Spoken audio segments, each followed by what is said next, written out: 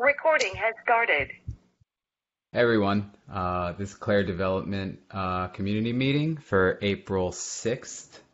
We have a couple things on the agenda, a few presenters. I'm going to open this up by going over some of the tickets that were brought up in our last community meeting. So we have this filter now. It's actually public. And if you were to go to our community meeting agenda, scroll up a little bit, we're going to monitor action items in our upstream issues.redhat.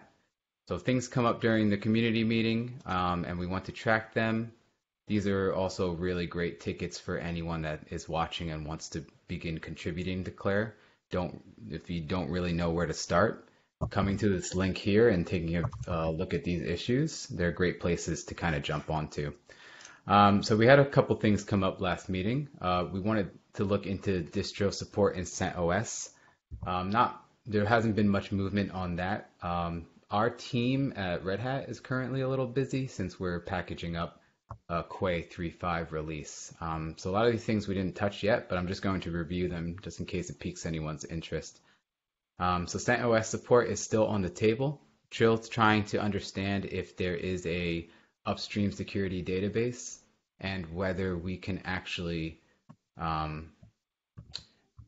link vulnerability data with confidence between the RHEL databases and CentOS package databases in a CentOS image. So I think we need to either do a little bit of research on that or just reach out to CentOS teams, try to get more information.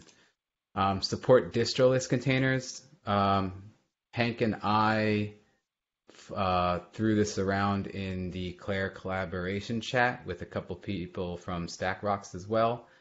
It seems feasible. I made a comment in this ticket that if distro list containers are actually append only and stay append only, we could possibly support it today. With the caveat that if they do start actually mutating any of the per package databases, we'll miss some things without a re-architecture, without a look at how to support that better. This is an interesting ticket that Yvonne brought up from customer engineering, and this will be prioritized. This is basically having Quay UI inform the client when a container being scanned isn't supported by Clair. It's just a usability thing, but I think it's important. Right, I think after we finish up the Quay 3.5 release, this is going to become prioritized, so clients will be able to understand whether Clair is saying, hey, I don't know what this image is, or if it's saying, your image is fine. It's okay, it's scanned and nothing was present in it. Integration testing, I came up against the wall with this because the way we are doing Clair initialization, we moved it to non-blocking, so Clair doesn't wait for all the data to be there. Actually, it makes this testing a little bit harder. So I'm going to punt on this for just a little bit until me and Hank probably collaborate on yet another brainstorming session on how initialization should work. And then implement granular health check. It's just still on the back burner. It's also a really good community ticket just because it's not extremely difficult to dive into and can be sectioned out from the rest of the code pretty easily. So yeah, those are the tickets that are in play as far as action items for the community meetings. Let's start looking at agenda items. So Hank, it looks like you have a couple items here to kick off with. So if you want to just go ahead and take over. Yeah. Okay. So the first thing is talking about rate limiting. So I don't know if anyone's actually tried to run Clair, they'll hit some rate limits when talking to trying to fetch Red Hat databases. And we've talked to the IT department internally, and they're unwilling or unable to change the way that works. So we're just going to implement a rate limiter globally. It'll just the plan is to have Claire just do a rate limited 10 requests per second to a given host. That's just what it's going to be. So it'll slow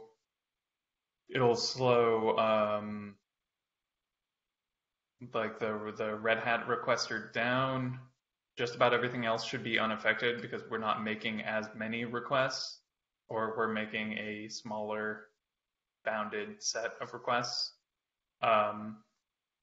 But that's basically the only change is the per host limit. Everything will still run in parallel, and like when the Red Hat updaters start running, they'll just sort of sit in the pipeline until they get their token to go do the request. So, And then quick question. yeah, With that rate limiting, where do we expect to actually block? Where are we sitting while we're being rate limited? Right on the client.do call? yeah, yeah, Okay. in the fetching in the updater. Okay, cool. So that would just hang out until. Is there CTX driven? Is it still CTX driven? It's just. Yeah, like all the cancellation and everything works exactly the same. Okay. There's no magic. It's the change in Clair is, or the rate limiter is in Clair. It's not wired up to anything because of well, I'll get to it in my next items Mm-hmm. because you need to go do some wiring in Clair Core. Mm-hmm. But the rate limiter is there. It's very easy. It just uses just a token bucket, pulls it. Okay. Yeah. All right, cool. Yeah, waits for it to be able to get it, so the context cancellation plumbs through everything. Should be pretty simple. Um, okay, the configuration rework. Um, so as a part of this, one component of this is if we're going to use like a rate limiter, obviously we need to make sure everything is using the rate limiter, as in it's using the configured client that's going to honor it. So part of the Clair core changes of this is I went back through, and previously we were only calling configuration methods if the user had passed some sort of configuration object in, and now it gets called unconditionally if it exists with just and the like configuration mechanism just gets a no op bit for that. So there is a PR against Clair Core that does all this for all of the in-tree updaters work like this now, and support being called like that now. So that work So, is done. I ran it for a couple hours yesterday, just sort of sitting there, and I modified the like testing binary to just have the default transport just return errors.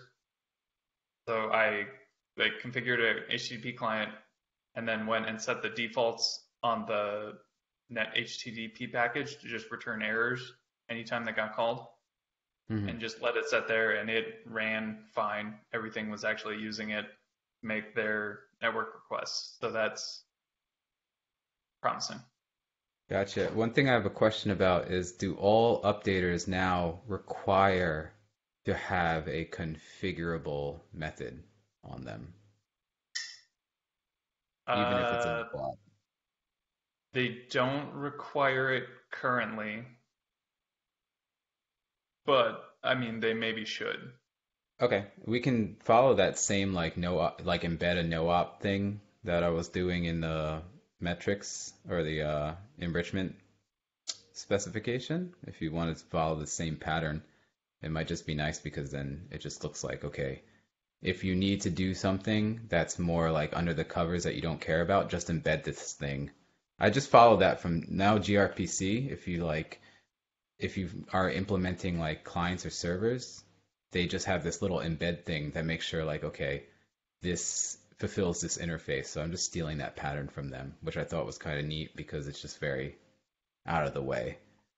Yeah, I mean the useful bit of the configure um, interface, the way we've got it set up, is that that provides the HTTP client. Hmm. So you have to implement it yourself, sort of no matter what. But I guess we could make like an easy to use one that just captures that for Yeah, use. Yeah, exactly. You could think about that. But yeah, I think I'm pretty sure I have my head wrapped around what you're doing. So yeah, yeah, and you're I just think basically, I think we might want to migrate that interface to make it not optional. hmm, the configure interface, right? At the updater interface to make to mandate that configure method. Yes, the configure method on the updater, it should become required basically. Yeah, because right now it's just you can opt in into implementing this extra interface and then it'll get called. And everything in tree does that, and we don't have any out of tree ones, so we should be Yeah. able to just make that change pretty easily. Yeah, no, I think I'm in agreement with that. So let me make a note. Let's actually make that a note for this. Yep. But as part of this, I I made the same change for scanners and the updater factories. So if they have their configuration methods, those get called no matter what. So would you say make the configure method mandatory for all of those, updaters, scanners, and factories? Yeah, probably. Okay. Because I mean, Okay, cool. it's pretty trivial to stub it out if you don't Yeah, actually use it, and exactly. if you do use it, it's sort of a key bit of everything. Yeah, so if they don't use it right now, will we panic? Because the non-default, well, the default HTTP client is being used? No, I Okay. mean the like messing with the package level defaults is I don't know. I don't know if we want to do that, but Mm. I just did No, it I for just thought, testing because it's very easy to figure out if something was gotcha. gonna do it. Oh, so that's how you did it for testing. You basically poisoned the default, and then if it was used, it panicked. Yep, Gotcha. Okay. Gotcha. Yeah, that's why when we were talking in Slack, I was like, "Are you gonna upstream that?" But I guess the you wouldn't, right? Because you are poisoning the probably defaults. not. Yeah. Okay, cool. I That's mean, I kind of added a flag into the test binaries so you can re yeah, like yeah, that totally makes sense. But yeah, we wouldn't do that in prod. That's why I was kind of had a question mark around that. All right, cool. That all sounds yeah. good. Yeah. And then so as part of this work digging into this, it sort of also bled into some work with the air gap stuff.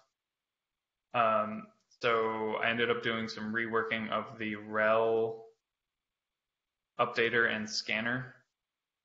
Um, so that might need a little more scrutiny Hmm. from people that care about it, which I guess is all of us. Hmm. Um,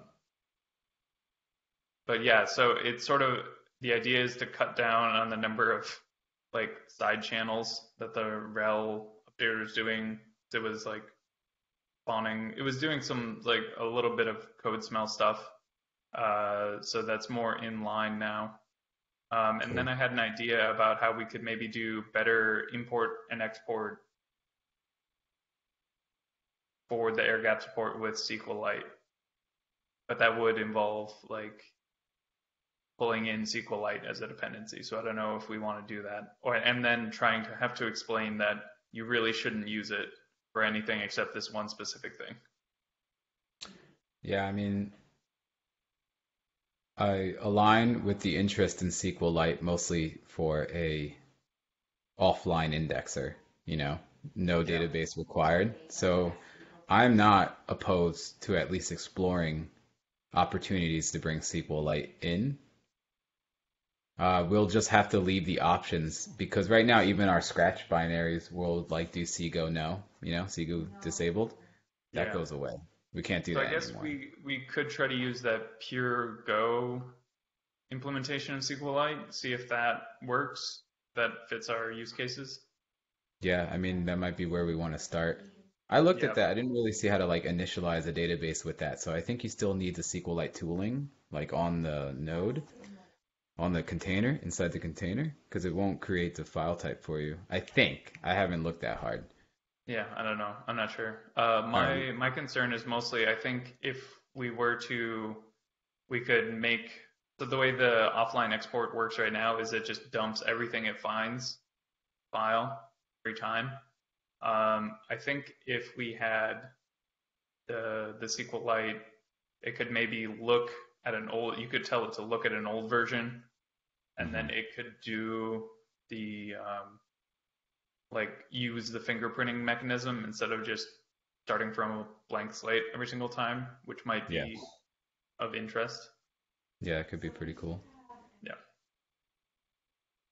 Yeah, that's all I've got. Cool.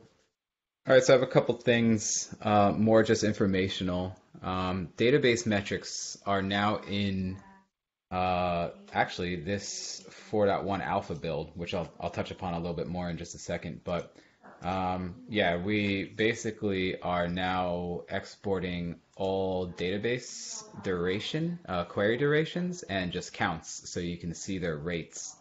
And if you are interested in finding out a little bit more about how we expose those, again, we keep most our open designs in GitHub discussions in this design tab. So here's our Clair and Clair Core metric pass 1. And basically, if you come down to here,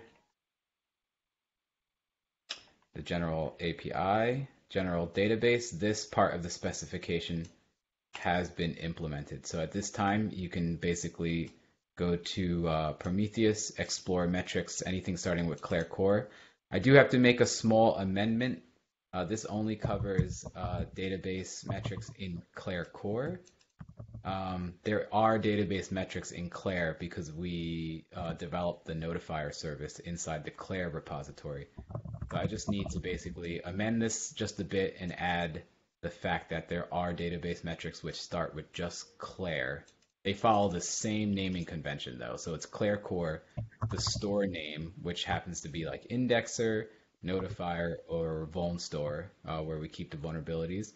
Then the database function, and then a name as a moniker saying, okay, totals. This is a Prometheus, more of a Prometheus idiom. Total is for counters.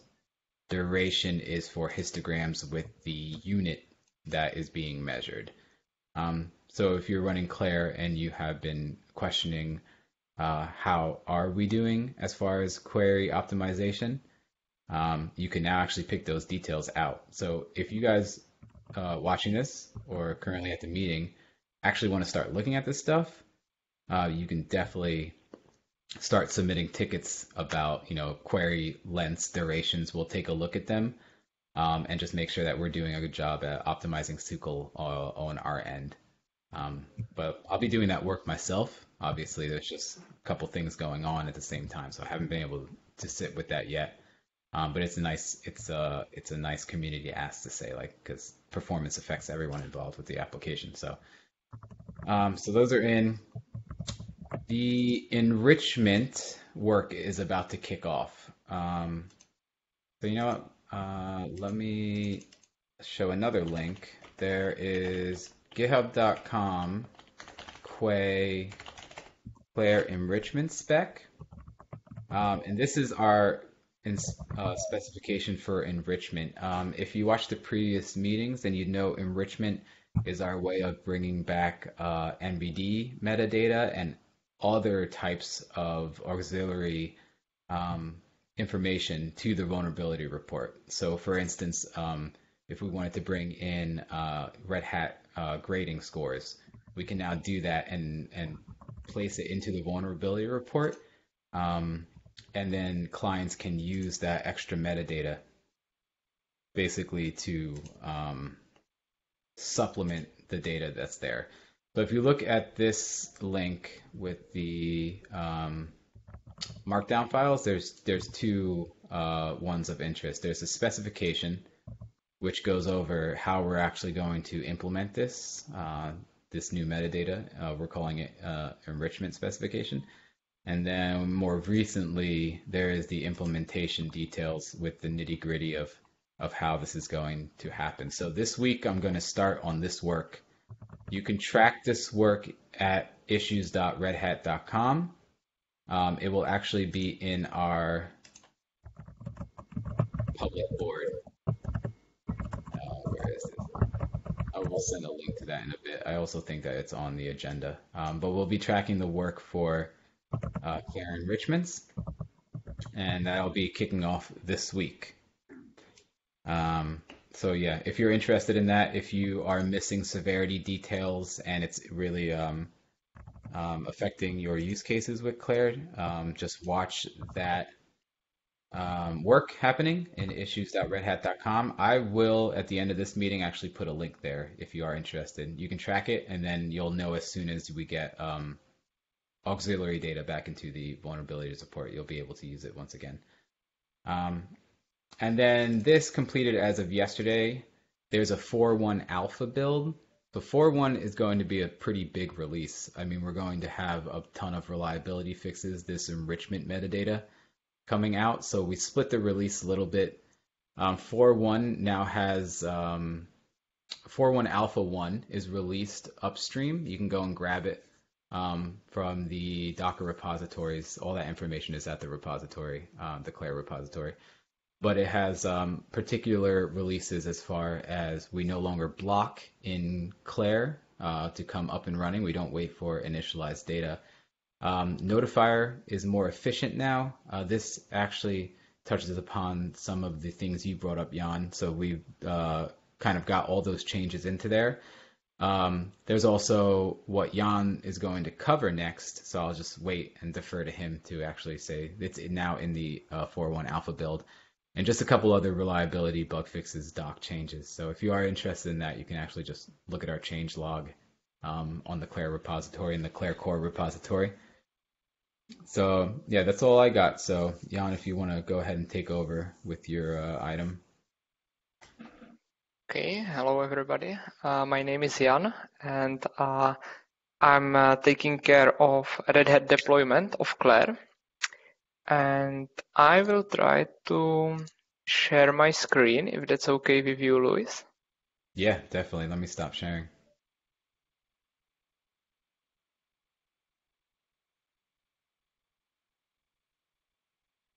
Okay, do you see my browser? Yep. Okay, cool. So as part of the release that Luis was talking about just a little while ago, I also implemented a change that's related to OVAL data published by Red Hat. So if you don't know what OVAL is, you can check out at their site. I won't go into depth. I'll just say that it's some kind of open standard describing how to track vulnerabilities. And Red Hat is producing a stream of data that conforms to this standard. By the way, all of the things you see here, all of the web pages I'm visiting are also in the agenda document, so you can go over them if you are interested. So now specifically to Red Hat OVAL, this is a simple directory which looks like this. You have information for RHEL 5 through 8. And then if you go deeper into the hierarchy, you can see there are streams for specific products. So for example, Ansible 2.9. I won't be opening those because these are archives. You need to download them and extract them. So we won't lose time with that. I will just show you how a typical vulnerability looks like. in the oval data stream. So this is basically a definition of one vulnerability.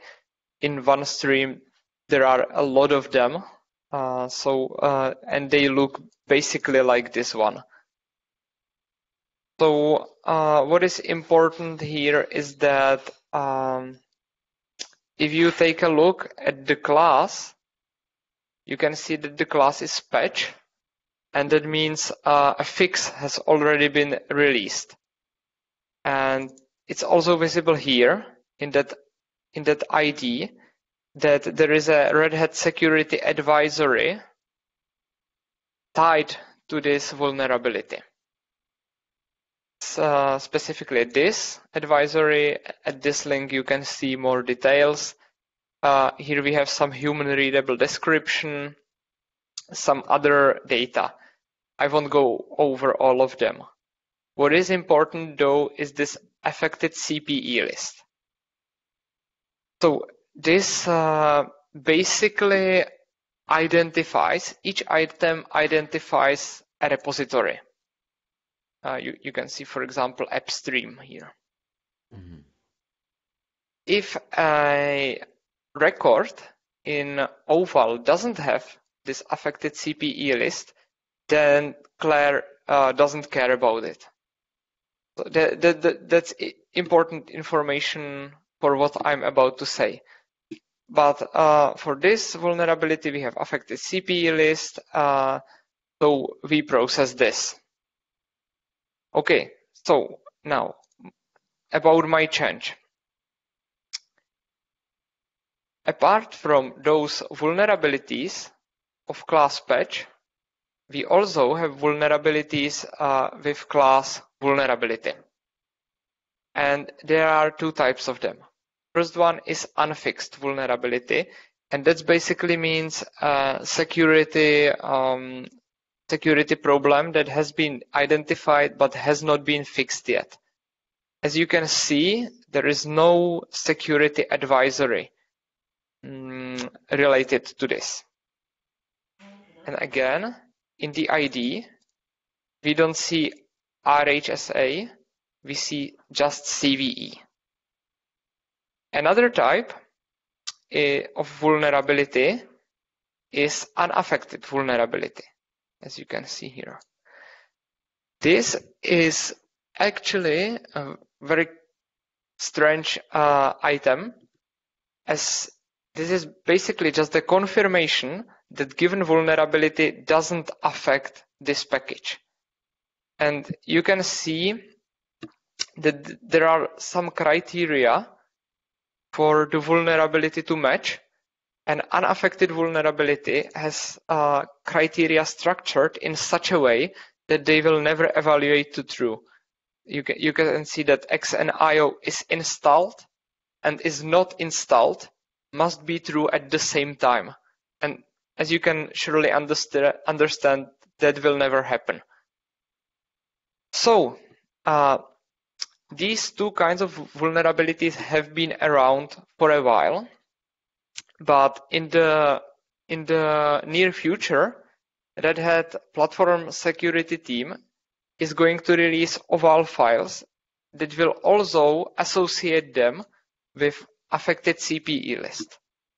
And from that point, Clair will start to process those. So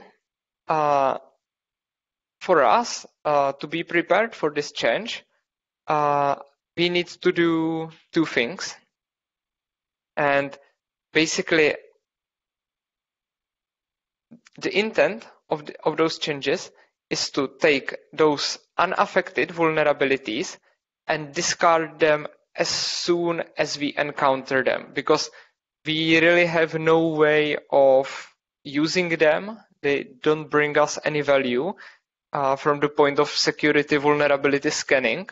So as soon as we encounter them, we just discard them and we go on.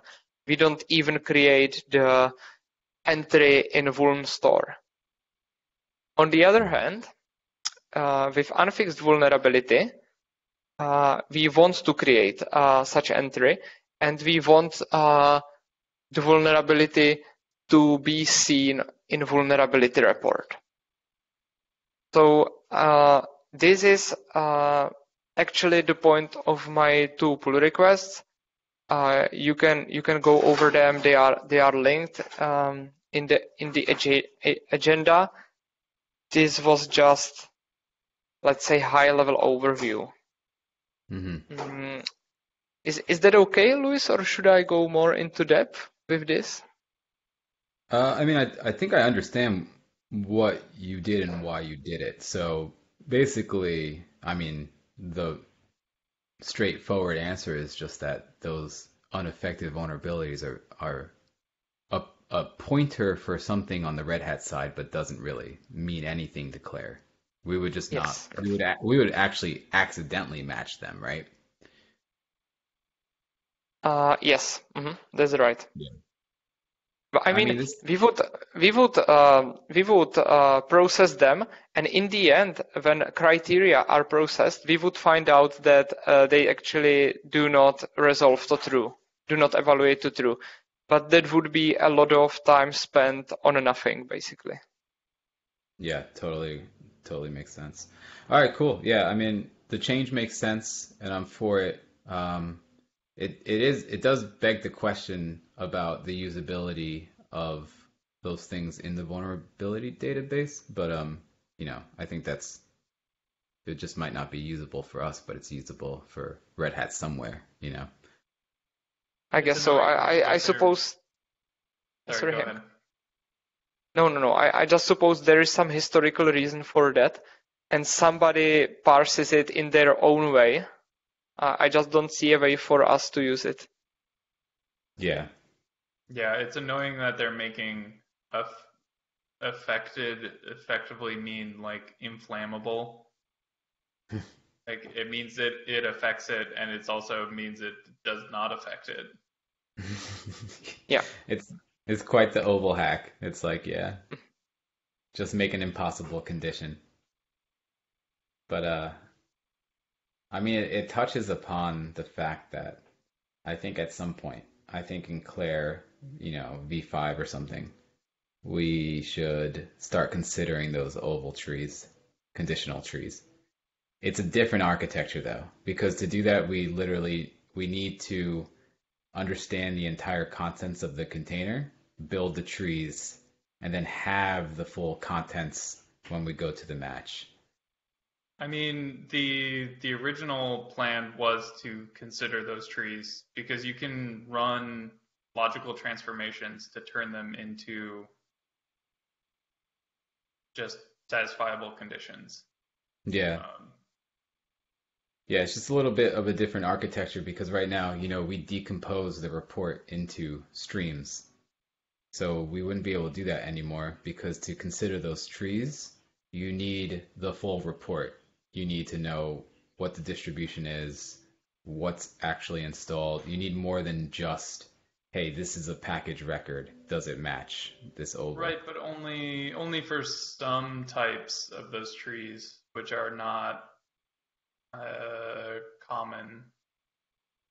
So like Yeah. there are oval like criterion, which are like file exists, file contains, Hmm. but those don't seem to get used very much by distribution vendors. Like I don't think Red Hat uses them at all. All of their rules are written in terms of this package is installed and signed by this key sort of thing. Hmm.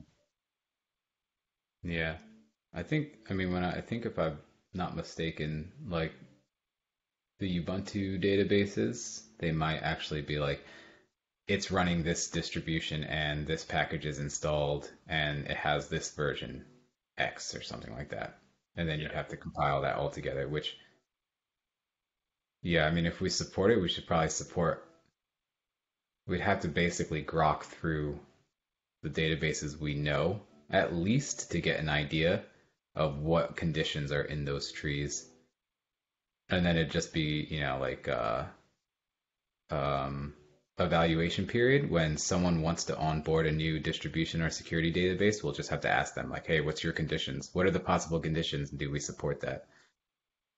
Yeah, I think the like weird like inspect the state of the OS like conditions are more used by the feeds published by ISVs, which we Mm. don't care about as much. So Gotcha. yeah, Okay. Yeah, I mean, it's a little bit ways off, but it's nice to keep it in focus because I think, yeah, it's also interesting because Claire has to play nice in a world where it's not just oval either. So it's like that's kind of I think a reason why we didn't immediately take that effort because it's like, yeah, we support oval, but we want to support other things too. So digging a whole bunch of time into oval didn't make sense right now, but eventually it will. Eventually we'll be able to tool it out that far. yeah. Cool. I also So eventually that want to do, sorry, just go on. sorry, just rambling. I also want to do eventually actual like CPE matching for real. Yeah, we So should that's have a another sync up. thing to embase We or should have a embark sync on. up with Stack Rocks because they currently do that. So it might be that we can just kind of take how they're doing it and massage it into Clair V4. Um, yeah, I mean they when it comes up every time, everyone cringes in the room. So I don't know how well it works. Yeah. But it's at least they have something working. I don't think, we there's CPEs involved with the rel stuff, but I don't think it's actually CPE matching. It's just like it's Yeah, identifying that's tokens that match. don't get me started on how product security is using it. Very dumb. Anyway. All right, cool. So Diane Mueller added an item here for a deep dive on indexing. This is a talk I was planning on doing at some point, which looks like it'll be either April 19th or 26th. We'll probably put on a new OpenShift Commons that does a deep dive on the indexer, shows how basically it's implemented as a finite state machine, how content addressability works, and basically its functionality, and try to do as low level as we can get. Try to explain the data model, everything like that, because it just can help you learn the application a little bit more. So that's all the agenda item. Let's go back to those issues for a bit because there's a couple things I want to ask about. Oh, by the way, Luis, you don't share the screen. Oh, cool. Thanks. I forgot actually. All right. I think that was screen two. Yeah. Cool. Okay. So if we go back to these issues, I am kind of optimistic about at least taking a crack at this. Correct me if I'm wrong, Hank, but I see this as if these containers are append only, we can support this today. And we can support it better in the future when we do model out deletions on the file system, but I think we can support it today. And if we can, I think we can do it pretty easily, and it just checks a box. I don't know if you have opinions there. I guess I mean the caveat is that there will be false positives. Um, But yeah. can we punt that problem saying like, okay, you have a false positive because you're not following the distro list specification? I mean, no, I don't think so. Because like we already know that people do dumb things like install packages and then uninstall packages in the same like container ancestry or Hmm. in the same container in different layers in the same container. And with distro list, we will never see the removals because of the way it works, which is basically every package gets its own file, its Hmm. own like Debian database formatted file, and we'll never see the deletions. But per the spec, you're not supposed to delete, right? Between layers. No, there's nothing. No, there's nothing that I saw that says like you don't do this. I mean, like Let me see. for container best practices, you shouldn't do that, but we know people do that anyway. So Gotcha. Gotcha. Okay. No, I was under the impression distroless containers had the mandate that between layers you would not remove those packages, you know. I mean, I think most of the build tools that do this just like copy everything in and Exactly. only create one layer.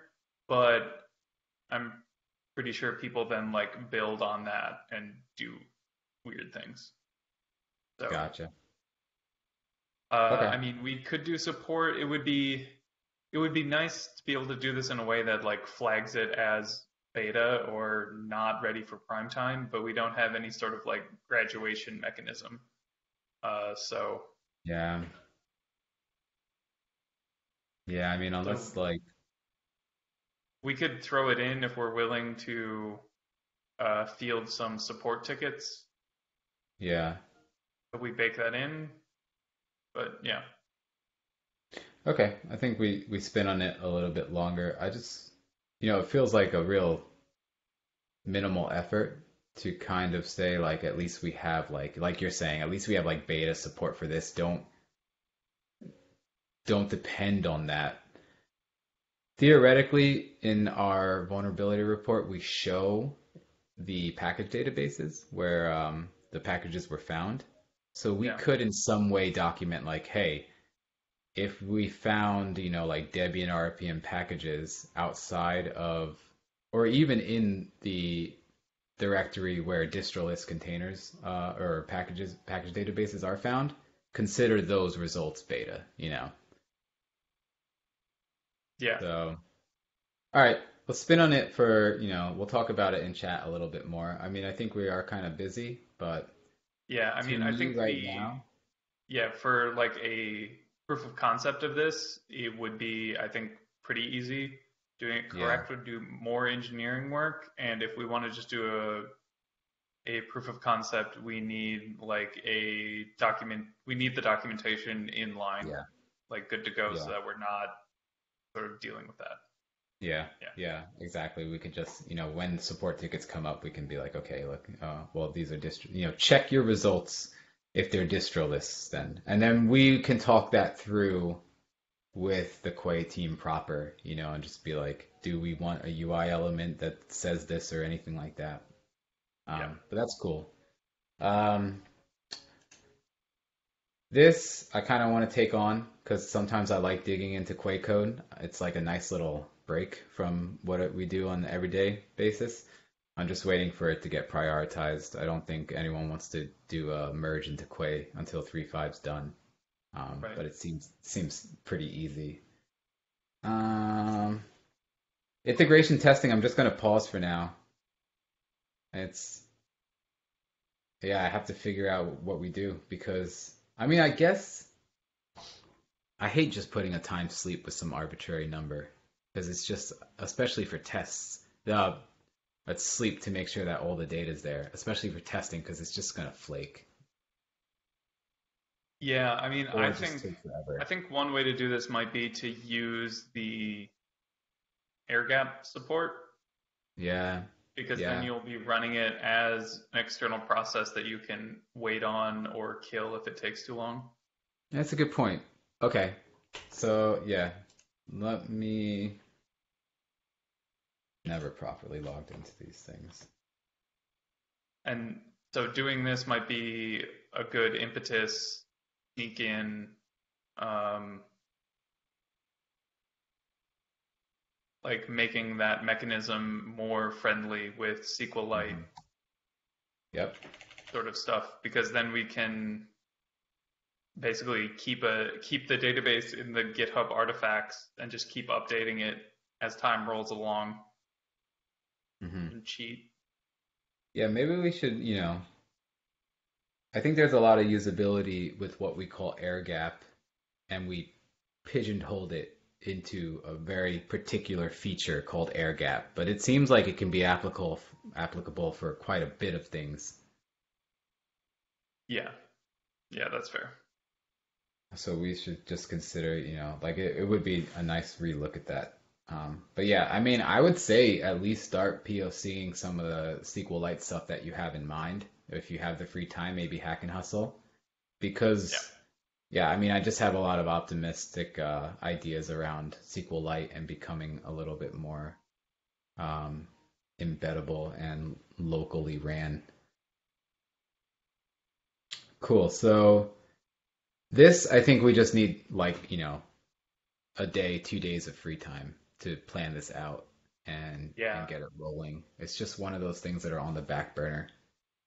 Um, Yeah, the health check mechanism that's in there right now is like super minimal. yeah. We should probably implement like a Kubernetes style one hmm that has a little bit of programmability in it. Be very nice. If we were to do this in steps, right, what would be the very first thing we'd want to health check?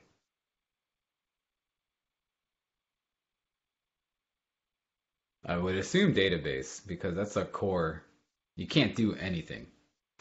So I think the very first thing we would want to do is the ability to namespace no per node health checks, What do you mean by that? Namespace node health checks. because there's a class of health checks that is like you'll get the same result no matter which node you talk to. And then there's a class of health checks that depends on which node you talk to, right? I get what you're saying. Decipher shared information from local information in health checks. I get what you're saying. Yeah. Yeah, I mean, we can just make that like a first class citizen in the JSON blob it returns some like high level key it's like local or shared or and Yeah, we something can like that. figure out the terminology, but cool. And then yeah, that makes sense. And So then we then should probably start populating the node health checks first because those are very simple. And yeah, that'd be things like database connection, um, I don't know how like to indent in Jira. space on the temp, like running out of temp space. So database, local storage, stuff like that. Yeah, We don't really monitor disk space at all. no, but I think we could do Is that. I mean, we can do that entirely in the health check if we exactly. implement it, because Yeah, yeah, that could be a fun one. So we might want a health check that just kind of takes things modularly, spits out some kind of like string that we just display into a JSON message. yeah, I want to model it after the Kubernetes API health checks. Um, Okay, the way theirs works is if you hit the like root of that, it returns like yeah, just a bunch of lines, and either I think like a 200 if they were all okay, or something else if any one of them wasn't. And then you can okay, do a query parameter to just query one of those health checks. gotcha. See if I can find a quick example.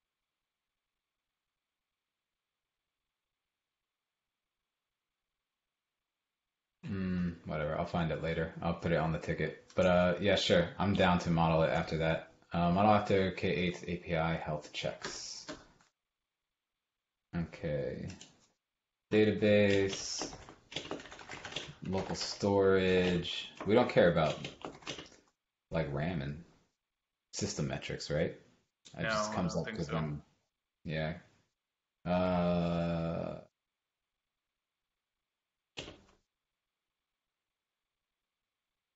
okay. I'll put that for now just as a starting point. I dropped the link in the chat. Oh, great. Yeah, when you're presenting, it hides the app. I got it back. Oh, great. Yeah.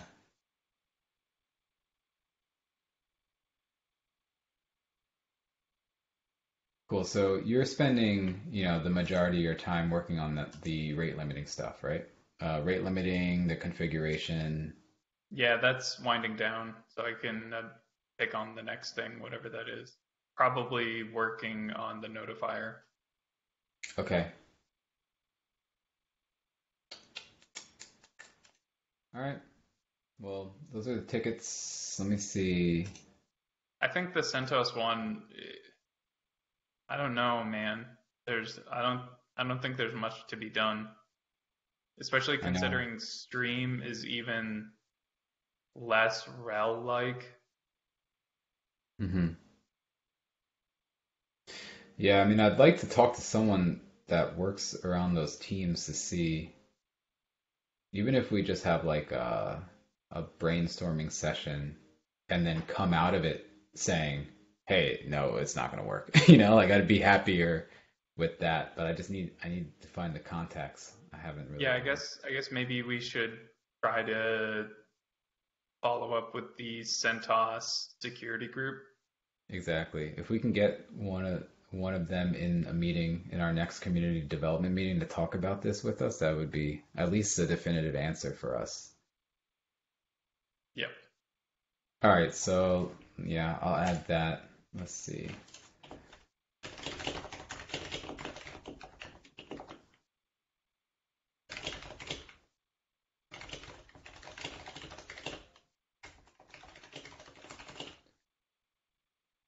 I'll leave that as an updater for myself. I'll start poking around. It can't be hard for us to get those contacts. I mean, basically under our umbrella. So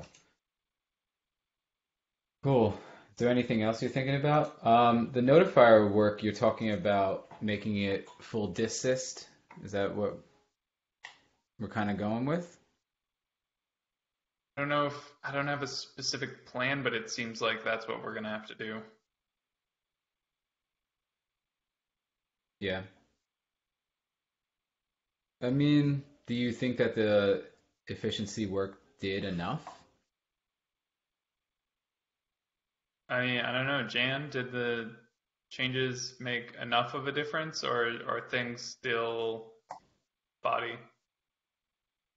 Well, there is still this problem that if you exceed the maximum number of database connections, then the notifications just get lost. Okay. All right. We Yeah, got okay. That's probably a better way to start is making sure that configurations are honored everywhere, Hmm. and then yeah. see if the combination of that and not eating all the RAM in the universe uh, make it Yeah. workable. Okay, that's where I'll start on that then. And then this lock needs to go in just because it's going to get rid of all the locking connections Right. or connection using locks. So yeah, I should. I actually spent a little bit of time just like confirming. Like I spent just hours just testing it basically because I got paranoid because it's a big change and it's our locks. So, but it seems pretty iron-proof. So I wrote tests that basically just spawn a bunch of random go routines with a random number count and just ran that thing for like hours. I didn't get any data races, didn't get anything unable to lock, no deadlocks. So I think it's cool. I looked over the code a couple times. But yeah, I'll probably now I feel a little Yeah. bit more confident with it and caught up with it. I'll probably start trying to implement that stuff. But that should help with database connections at least. Yeah, then Um, let's merge that into tree and switch everything over to it. yeah, yeah. So what was I gonna say? Yeah, if we do change the notifier to do more of like this stuff, I think we need a design doc just because that's can get a little hairy and things are getting complex enough and the need to correctly identify how things integrate is becoming like paramount at this point. So we could definitely like collab on that, even if you want to take charge on it, if we do get to that point. But yeah, I think we're both in the technically that service should work. That if you spawn more services or nodes, they can each parallelize the work of one notification, of building one update operations diff basically into a notification. Yeah, but yeah, I think yeah. First steps is making it so you can accurately capacity plan and not have it blow your number of connections. Yeah, I would totally agree. Yeah. Yeah. Cool. All right. Well, we're at the hour. So unless you guys got anything else, we can wrap this one up, and I'll do a little bit of ticketing and updating this doc with what we've covered. Cool. Jan, thanks for presenting. That was great. It's good to get that information out, Yeah, disseminated. thank you for organizing those meetings. It's really valuable. The older Yeah, no work. problem. No problem.